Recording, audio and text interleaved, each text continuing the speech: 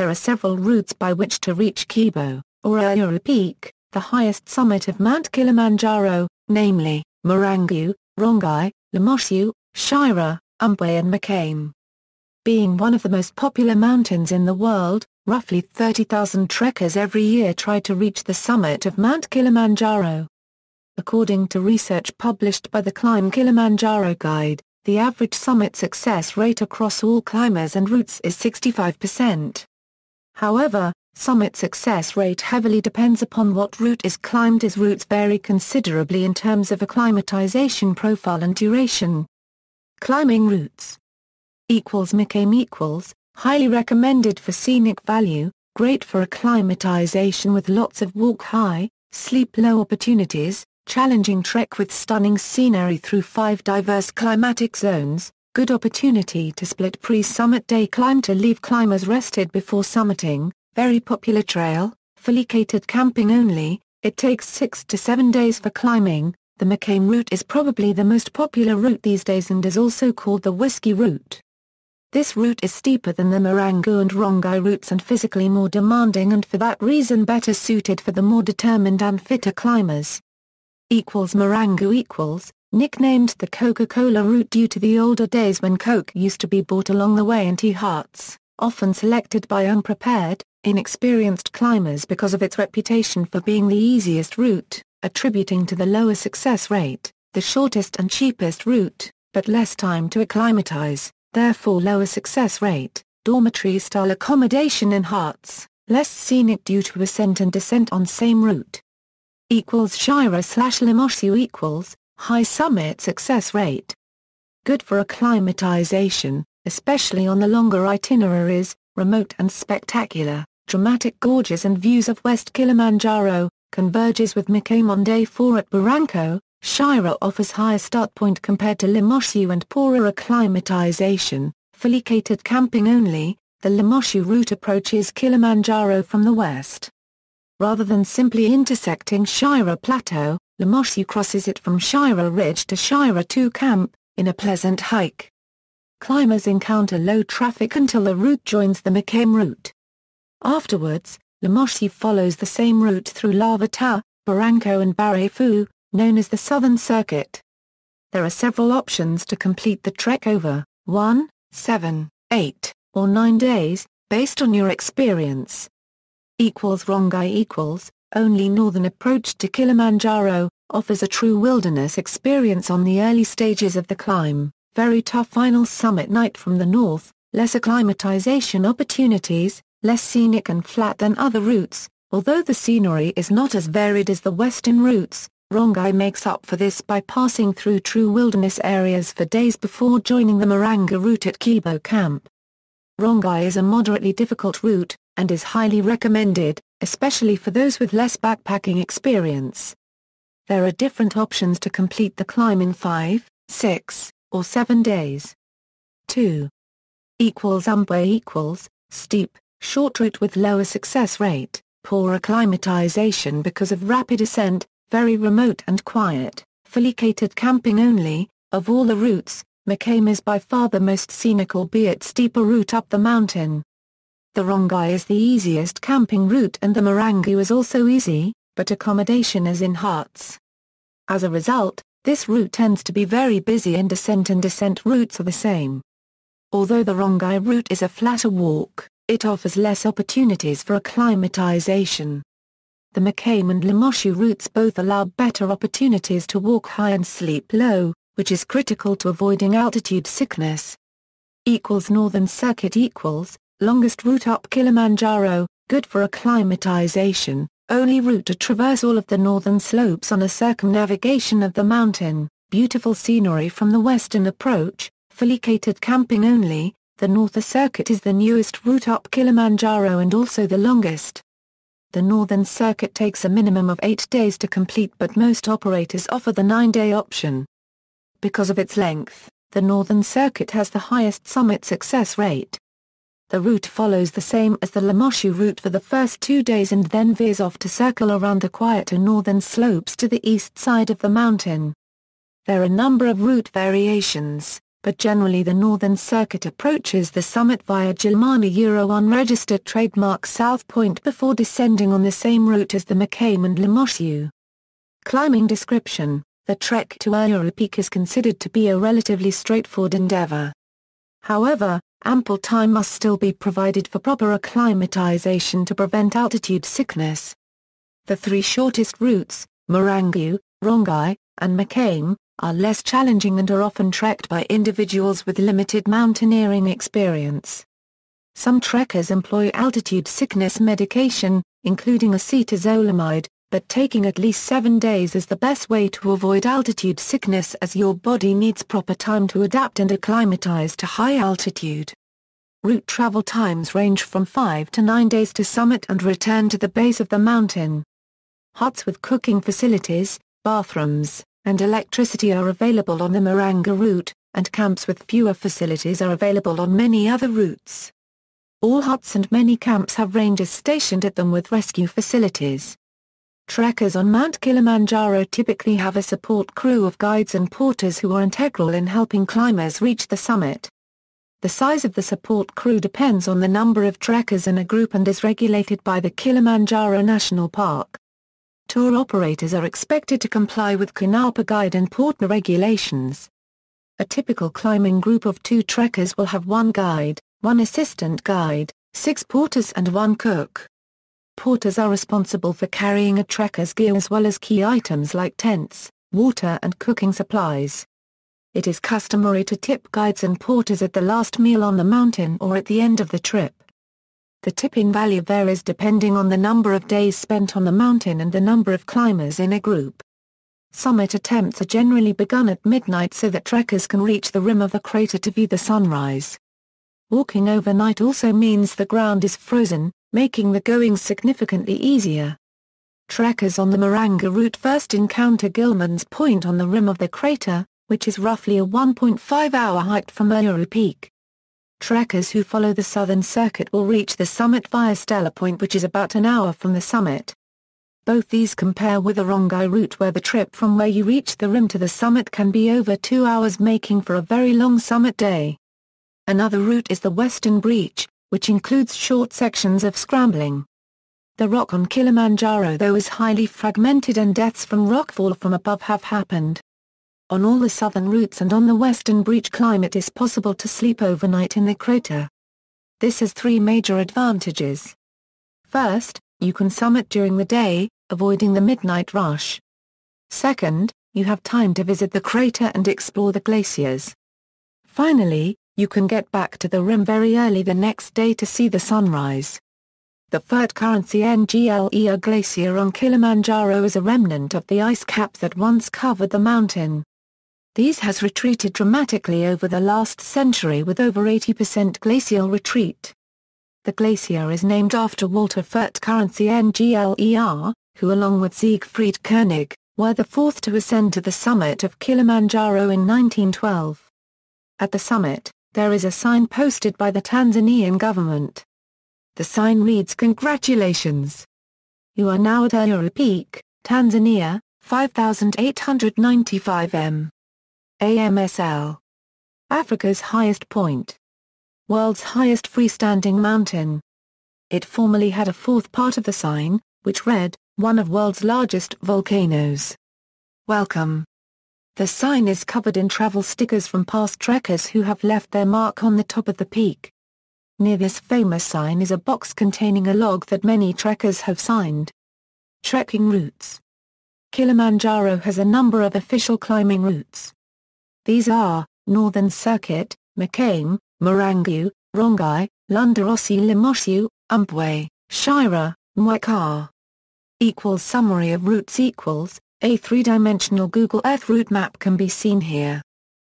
Northern Circuit The Northern Circuit is the newest route on Kilimanjaro and takes 8 to 9 days. It begins from the north, then traverses nearly the entire mountain counterclockwise before approaching the summit from the east. This route offers diverse views, making a particularly scenic route. Being a lengthy, wilderness route, and the only route to cross the northern face, there is very little traffic on this route. Its length means that it provides more acclimatization time than other routes. Registration for the route is at Lunderossi Gate, with the trek itself beginning at the road head at Lemosho Glades and following a little-used track called Chambers Route.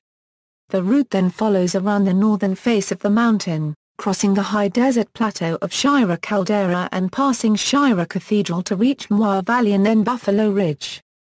From here, the route climbs on to the Saddle, a lunar landscape which stretches between Kibo and Mwenzi peaks. The overnight descent to the summit is made from School Hut campsite to the crater rim at Gilman's Point, from where a trail leads onto the summit of Kilimanjaro at Uhuru Peak. Descent from the summit is made via Stella Point, Barefu Camp, and Millennium Camp, leaving the park at Mweka Gate. Lemosho route This is an unspoiled, remote, less used, and beautiful way up to the Shira Plateau. Trekkers sometimes use it to ascend the Western Breach route or follow it with the Kibo South Circuit to ascend by the easier Barefu route. The first day of the route hardly ever has any game animals, and armed rangers never accompany a group. The standard route takes 7 days on the mountain, and is sometimes extended to 8 days with a stay at Garanga Valley. Route outline: drive from Moshiura Russia to Lunderossi Park Gate, 2 hours. From here a forest track requiring a 4-wheel drive vehicle leads to Lemosho Glades, 11 kilometers, 45 minutes, and a possible campsite. Walk along forest trails to Mtkubwa campsite 3 hours. The trail gradually steepens and enters the giant heather moorland zone. Several streams across, then it gains the Shira Ridge at about and drops gently down to Shira 1 camp located by a stream on the Shira Plateau, 7 hours. This campsite could be omitted.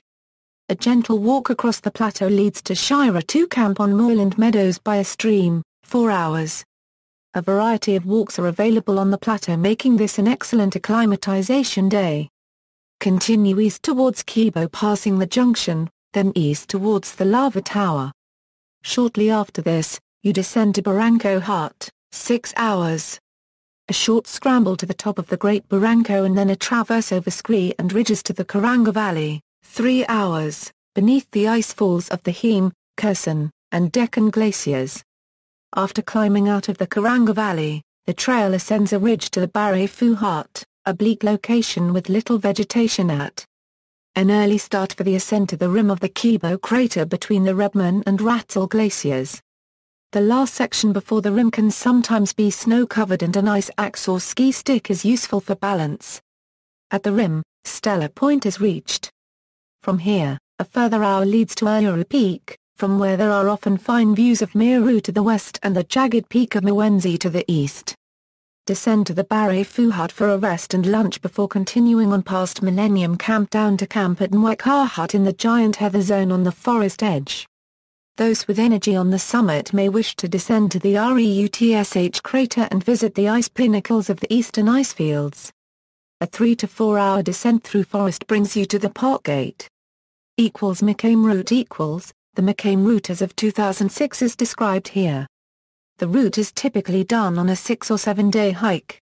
The campsites and gates are as follows: Machame Gate 5,718 feet, Machame 9,927 feet, Shira 12,355 feet, Barranco 13,066 feet, Garanga, Barefu 15,239 feet, Mweka 10,204 feet, Mweka Gate 5,423 feet. One benefit of the Machame route is its quick rise to relatively high elevations, and a short descent to the lava tower site, before descending back to Barranco Camp, on the same day.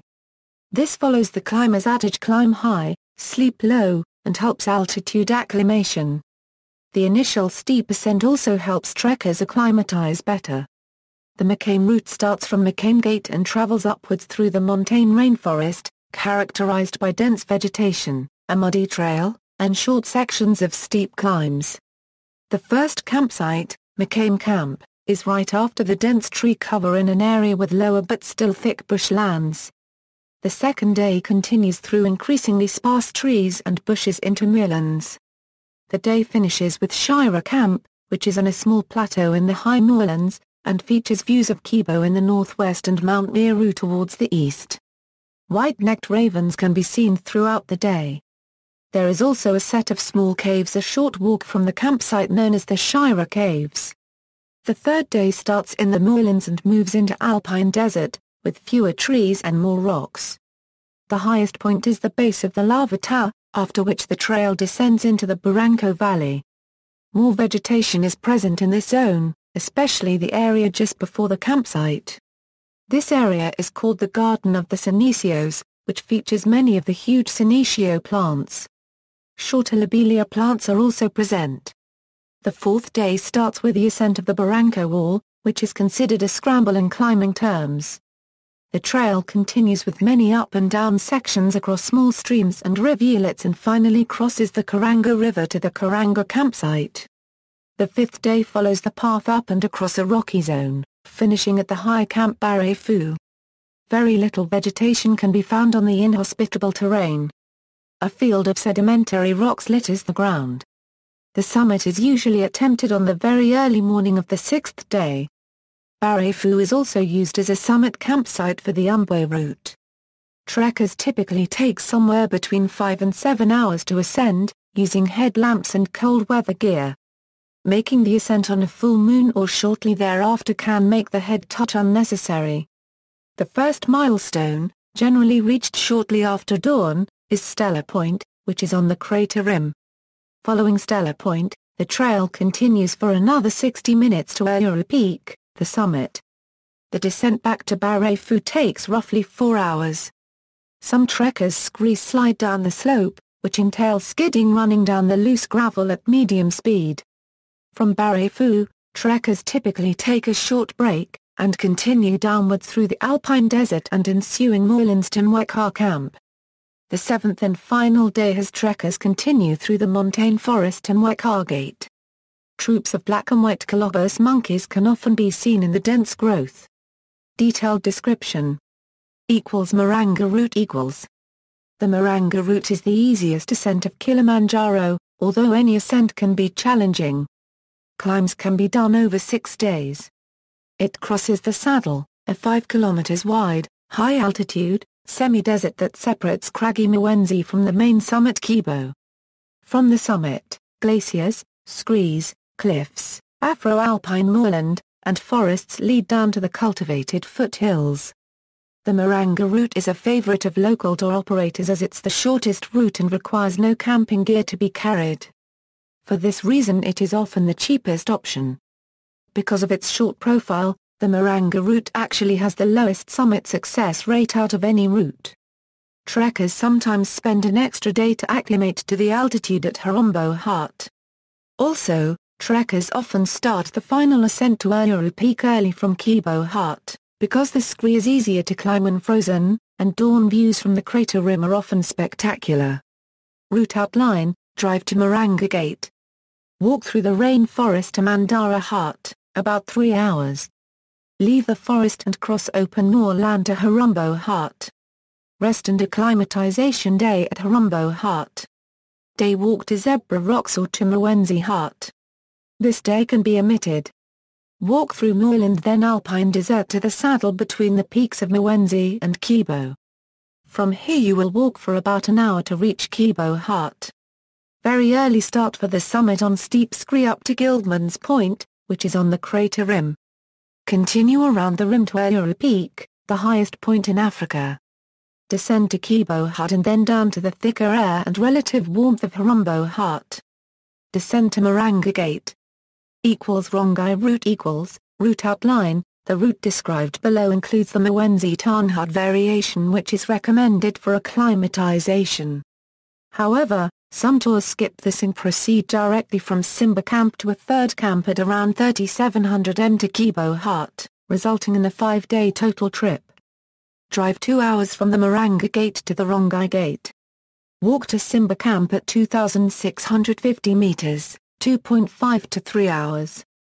The walk is initially through plantations then rainforest and finally bush country. Walk to Second Cave at 3450 meters, 3.5 hours. A gentle day through bush then heathers. Gentle rising traverse through moorland over several ridges to Kikalia Caves, 3600 meters, 3 hours. Moorland and then screes to Mwenzi Tarn Hut, 4,330 meters, 3 to 3.5 hours. Easy angled screes slopes lead across the saddle to Kibo Hut, 4,700 meters, 4.5 to 5 hours. Very early start for the summit on steep scree up to Gilman's Point, which is on the crater rim. Continue around the rim to Uhuru Peak, the highest point in Africa. Descend to Kibo Hut and then down to the thicker air and relative warmth of Harumbo Hut. Descend to Marangu Gate. Climbers often omit the second cave during ascent, although the climb is more difficult. Umbwe route equals. The Umbwe route is often considered the hardest but most spectacular and direct way to reach Uhuru Peak. Route outline: drive to the Umbwe road head at 1,800 meters. The route initially follows a forestry track winding up through the natural rainforest.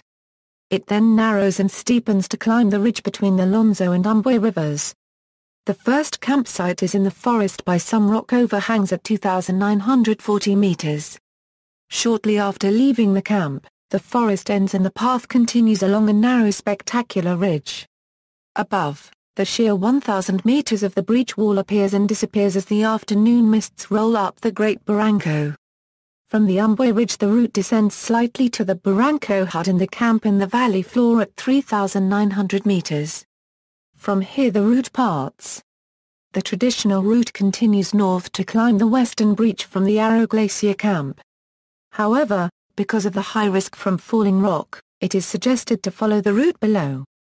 A short scramble to the top of the Great Barranco and then a traverse over scree and ridges to the Karanga Valley, 3 hours, beneath the ice falls of the Heem, Kherson, and Deccan glaciers. After climbing out of the Karanga Valley, the trail ascends a ridge to the Barefu Hut, a bleak location with little vegetation at 4,600 meters. An early start for the ascent to the rim of the Kibo crater between the Rebman and Ratzel glaciers.